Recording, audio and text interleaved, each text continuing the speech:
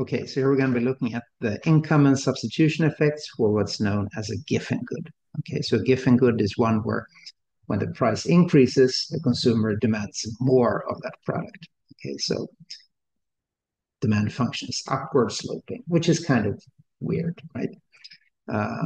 Prices go up, you want more of it. It's known as a Giffen good because it was allegedly reported by Robert Giffen, a British journalist who in the 1800s noted that this was a pattern that he believed he saw for demand for potatoes. So 1800s in Ireland, part of that time period was known as the potato famine, huge famine, and price of potatoes were very high. People were starving. In some sense, all they could afford was potatoes. Okay, and it's been reported in more modern times also for rice for some households in China, for instance. So we're going to be looking at this case. It's potentially relevant in some cases, and it's also useful for understanding how income and substitution effects together are determining the slope of demand. Okay, so let's, without further ado, let's get down to business.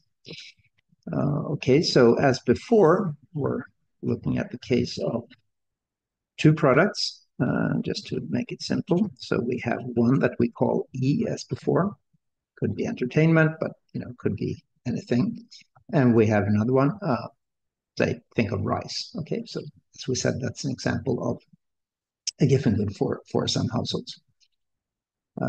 Okay, so there's a budget constraint, E. How much E can this household purchase? Well, it's given by the income over price of E minus the price of rice over the price of E times the amount of rice that this individual or this household is purchasing. Okay, rice like this. So let's illustrate the budget constraint and the chosen bundle. So we have a budget constraint like this. We have chosen bundle where the budget constraint is tangent to the indifference curve. Indifference curve. And the slope here is PR over PE as here. Okay. Now assume that the price of rice goes up. So it increases to P, not R, to PR M as in new. Okay. That's going to be associated with a new, steeper budget constraint, something like this, right? So we have what we have here. Well, this is PRN, this higher price of rice over the price of E that we assume is unchanged.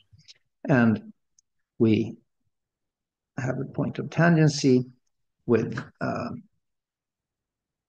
the new indifference curve, the highest indifference curve that this individual can reach when the price of rice is higher. Okay, so when the price of rice is higher, this will be associated quantity with the lower price of rice. This would be the associated quantity. Okay, so we have the total effect here, effect being this large. Price of rice goes up, and note here this is positive, so the price of rice goes up, and this consumer is consuming more rice. Okay, so that's the whole point of the Giffen good. And we're now going to be seeing, okay, what in terms of income and substitution effects is driving this somewhat paradoxical result. Okay. Okay, so we first look at the substitution effect. So we keep this individual at her old indifference curve and let her meet the new relative prices. Okay, so if we're thinking of a hypothetical budget constraint that has the same slope as the new body constraint, reflecting the new higher price of rice.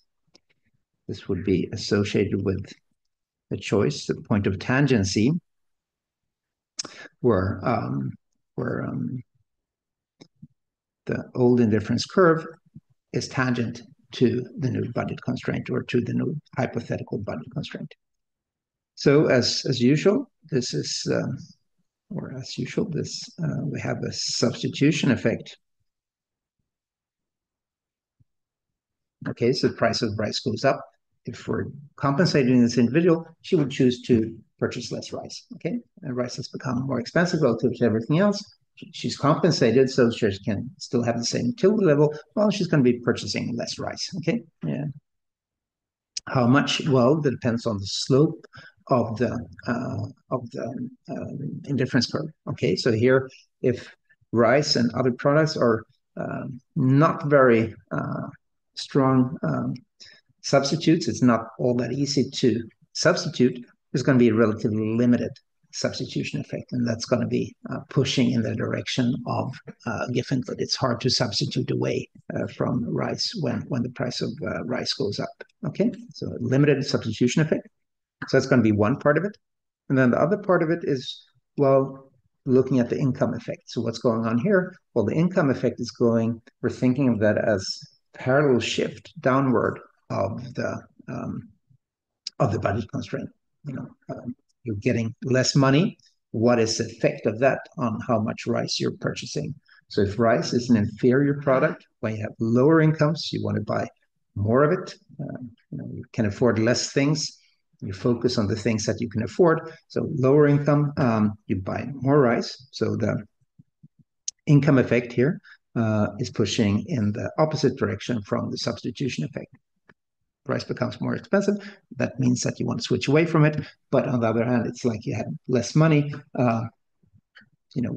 Rice is sort of the only thing that you can afford in some sense. Okay, so the income effect is difference between the point where you have substituted and the final point. It's the effect of the parallel shift on your demand. Okay, so let's do that in say green.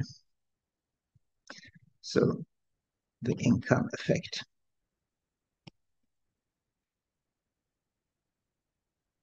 Okay, so when we looked at substitution income effects for inferior good in general, the income effect was also pushing in the opposite direction of the substitution effect.